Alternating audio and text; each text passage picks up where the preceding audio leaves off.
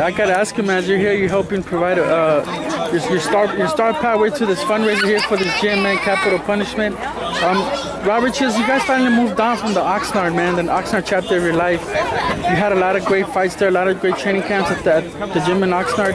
But what does that mean for you, man, to move on to that next phase, the next chapter? We've been out here for a few years now. My brother now left the gym in Oxnard in hands of Vegas. But that doesn't mean that we're not from Oxnard. I mean, everybody still remembers that we're from Oxnard. So he wanted to be focused on the gym here now. He had to leave Oxnard. He couldn't do both. But we're happy. Things are going fine. And here we have a great camp here, great team. So it's a great thing here in Riverside right now that we have. You've said it before that Lomachenko and Linares are kind of doing what you already did a few years ago. Lomachenko might have heard those comments, man. He actually went as far as saying that in your fight against Salido that the fight was stopped because you had suffered the broken nose, that he kind of felt that was a good time, that you kind of got away with that fight, because of that. And he also stated that the punch, he named it a lucky punch, man, the one that you got Rocky Martinez with. What do you make of his comments?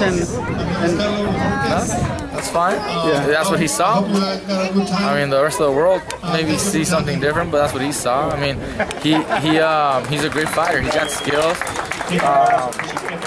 His success. You want to come up, buddy? Beating Martinez in great fashion after I already beat him.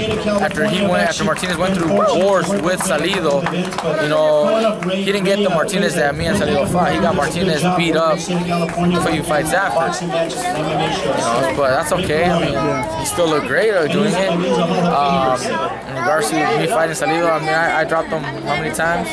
4 times. Like, totally dominated him, and he couldn't do anything.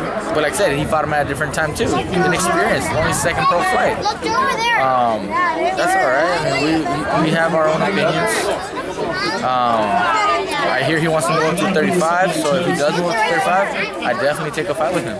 And what do you make of this European invasion, man? They're starting to come deep, the European fighters.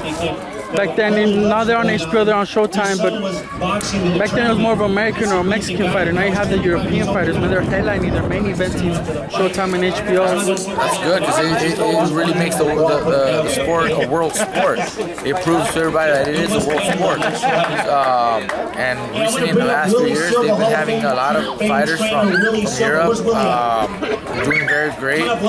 So that makes, for better fights, more entertainment, diversify the sport. So I think it's great.